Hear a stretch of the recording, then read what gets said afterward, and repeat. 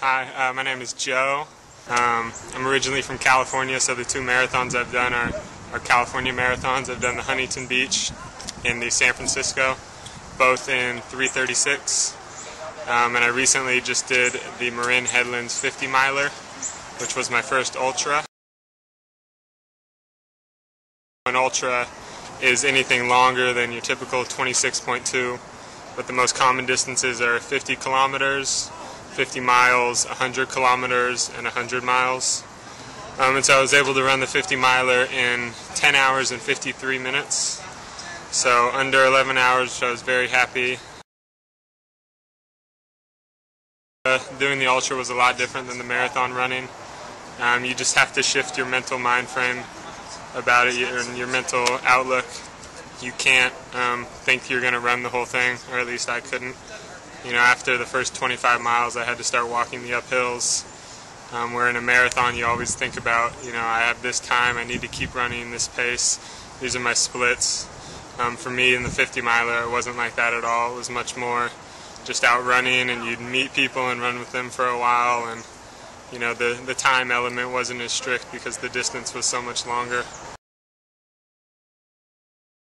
The training was very similar to a marathon, except I would add another long day, either immediately before or immediately after my typical long run.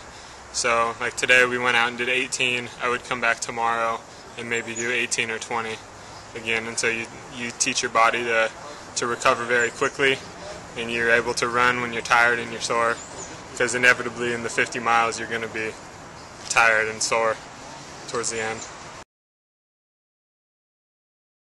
You are doing a lot of running, your muscles are going to take a beating. You know, I was cramping and had to stop and stretch a few times, so you really have to watch your nutrition in the ultra more so, because the time frame is so much longer, and if you run out of that glycogen along the way, you're gonna totally bonk. So chances of injury for me, it's about staying focused, because it was all trails. So if you lose focus on the trails, you can trip and fall and hurt yourself real easy. You know, there were a couple people who actually had to be disqualified because they fell and got hurt bad enough that they had to go to the hospital. I'm hoping to run the Pinhoti 100 November 6th and 7th, but if that doesn't happen, I'm planning a 500-mile multi-day charity run from Washington, D.C. to Toronto next February.